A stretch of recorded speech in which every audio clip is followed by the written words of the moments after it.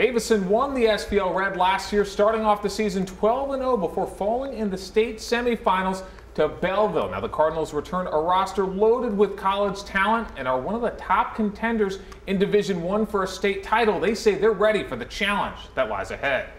Davison's spectacular season comes to an end. Their 12 wins this year ties a school record. Proud of how they fought, proud of how they carried themselves, did it the right way on and off the field, and you know, our seniors, I'm going to be in debt to them. Come on, put your hands up.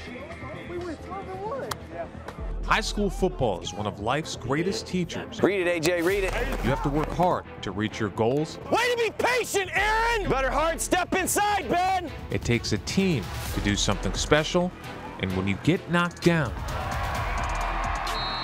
you get back up. The one biggest thing that we've talked about, that's an old Talladega Nights, Ricky Bobby saying, if you ain't first, you're last. Entering his first season as a starter, junior quarterback Jaxson Dosh has been waiting for his opportunity. I knew this is where I wanted to be, and I would have to earn it, because at a big school like this, you're just not going to get stuff handed to you. His coach says he's one of the hardest workers on the team. His teammates say they've got his back. His progression, you know, it's been great. He sends me videos every single day, him just working out, just him getting bigger and stronger. He's wanted this for so long.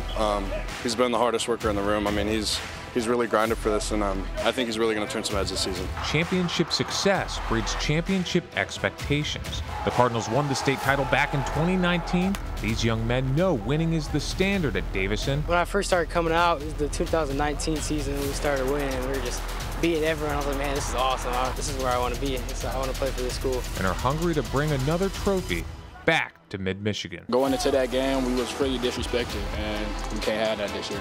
You know, we got to shut up all the haters. Everybody comes out, and it isn't always how they plan, you know. So that means this year we got to go win it all.